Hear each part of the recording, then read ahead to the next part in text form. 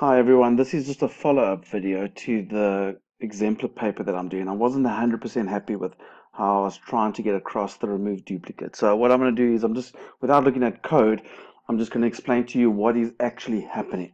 So this was the question. They wanted us to remove the duplicates from array names in such a way that we only keep the highest scores in the parallel array. So there are two arrays. There's array names. What I've got here, sorry, is I've got the values from the array. So that's what's in array names currently, and that's the scores that correspond to each person. And the way the remove duplicates algorithm works is it checks that value with every single other value, and the moment it finds a match like that, it stops looking.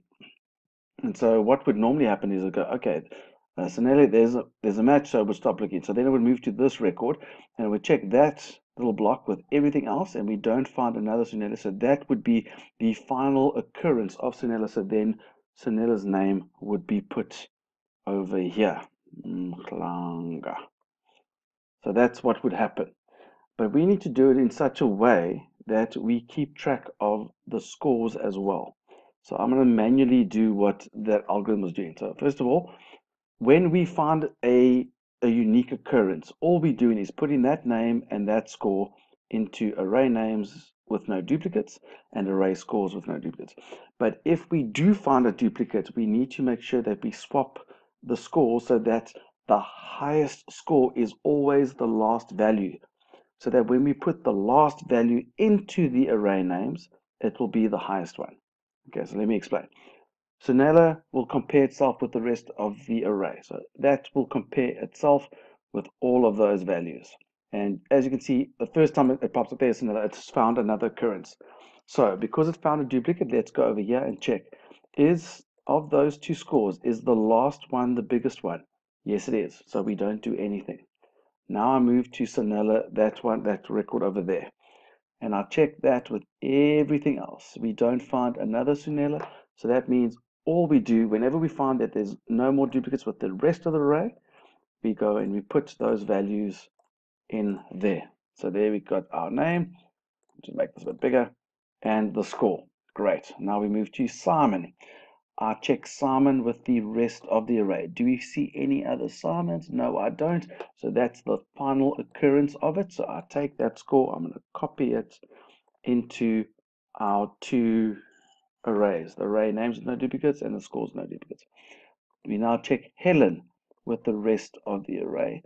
I don't see any Helens, so therefore we're going to take that score and paste it into the no duplicates combo.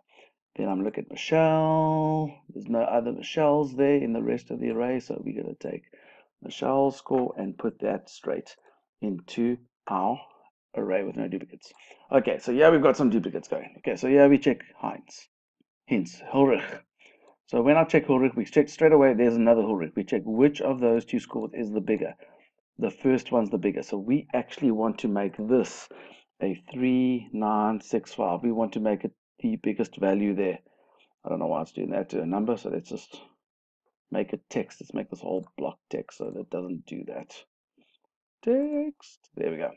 So there we go. So we've just changed that final value. So we found a duplicate. So only when we found duplicates and the score at the back is smaller that we change the score. So now then we move on. So now we check that record with the rest. And you can see straight away there's another. Again, there's a discrepancy there. We want the bigger score to be, so we're going to change that to 3965. Then I'm going to check that score with the rest. And I go, oh, there's another one. And so they are the same. So we can leave it like it is, or we can change it. It won't make a difference because they're exactly equal. So I don't do anything with 100 because I found another occurrence of it. Then I go to Roland and I go and check the rest of the scores. There is another Roland. Now there is a score and there's a score that's the same. They're not, this one's not bigger. It's exactly the same. So we leave it like it is. Gerard, we check Gerard for the rest of the array. There's another value. There's a 5,000 and there's a 1,3. That 5,000 is bigger than the 1,3, so we just leave it like it is. Henry, with the rest of the array, there's no other Henry, so we copy Henry and we paste him into our no duplicates because there's no other occurrence of Henry. We get to Ulrich. We've come to another occurrence of Ulrich. I check Ulrich for the rest. There's no other Ulrichs in the rest. And because of all that swapping, we know that that last value is the biggest one for Ulrich. Then I go see Sifiso. There's no other Sifisors here. So we're going to copy that value and put that into our array. Roland, there's no other Rolands in the database or in the list. So I'm going to take that score and put that in. And then I'm going to go Gerard for the rest. There is another Gerard over there. So we check is that's a score is bigger than that score. So we want the bigger score to be at the end. So I'm going to change that to a 5662 so that it's the biggest of the two scores. Okay, it's the biggest score is at the end now. Sue, we check Sue with the rest. There's no other Sue, so we're gonna copy that and paste that in there. And then we got Frankie. Frankie, there's no other Frankie, so we're gonna copy that and put that in. And then we're gonna put Andrew with the rest of the array, and Andrew will be put in.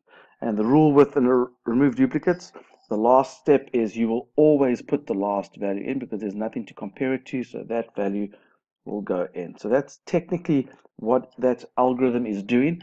It's when it finds a duplicate, it makes sure that the highest score is in the last record, because the only time we put values into the no duplicates array is when we have the last occurrence. So we're just making sure that that last value will always be the highest score.